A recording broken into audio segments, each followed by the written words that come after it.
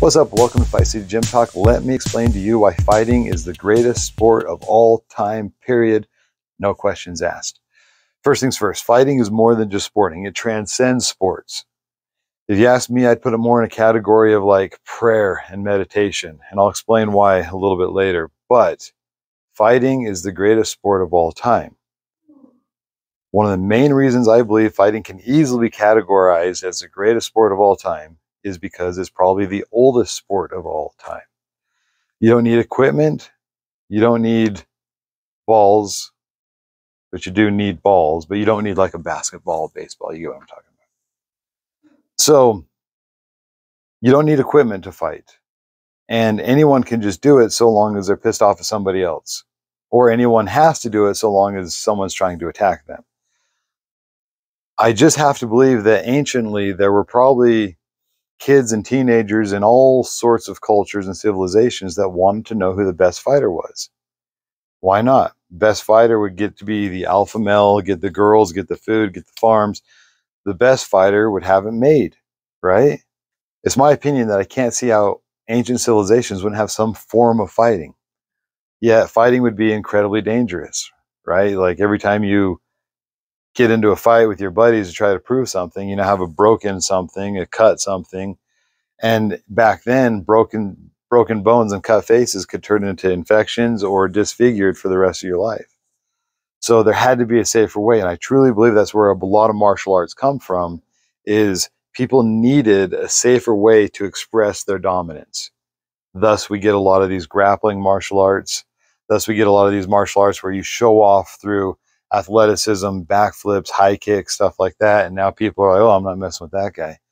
So it's my opinion that we all want to know who the best fighter is without the consequences that fighting brings. And as it hasn't been until this modern era that we can send guys in to fight, like in an MMA cage with few rules. And if they come out with broken, dislocated, and cuts, we can get them fixed up pretty quick. Not that big of a deal.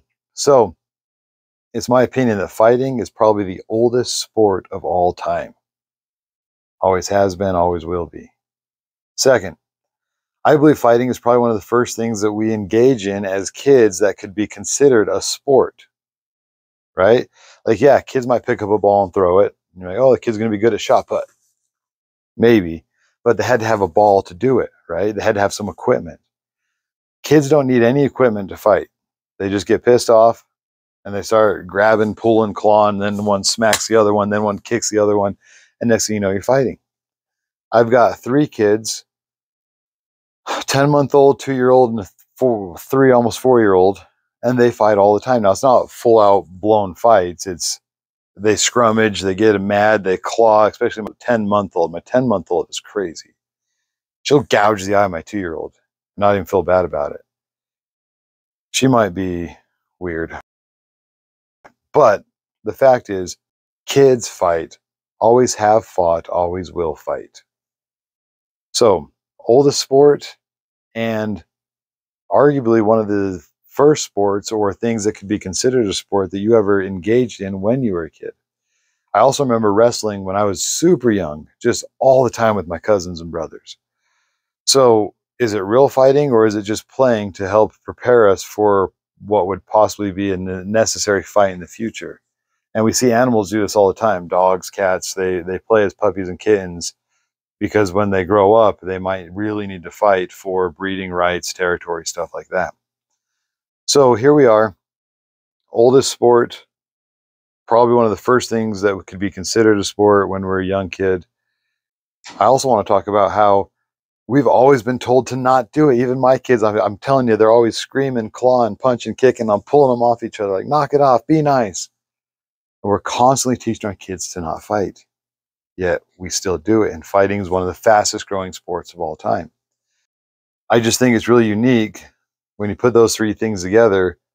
It's ancient. We do it when we're extremely young, and we will do it even though we're told not to do it. So not only is it considered, say, like a sport, but it's also considered a form of self-defense that could possibly save your life one day. And then I'm also going to put it back into that category of prayer and meditation, where I think, man, I can't tell you how many times I've came into the gym completely stressed about my problems, family, life, money, whatever. And then all it takes is a sparring round or two, and the whole world is okay.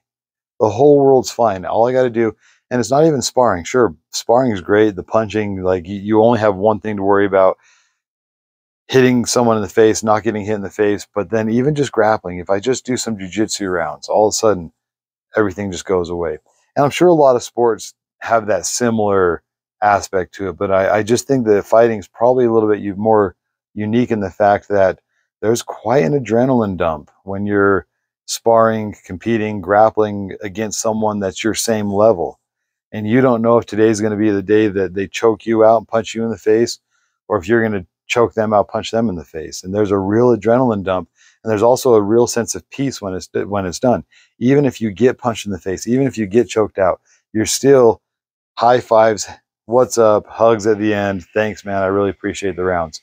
So it's like fighting transcends just being a regular sport. It is more like prayer, meditation. It is absolutely self-defense. And that is why, without a doubt, fighting is the greatest sport of all time.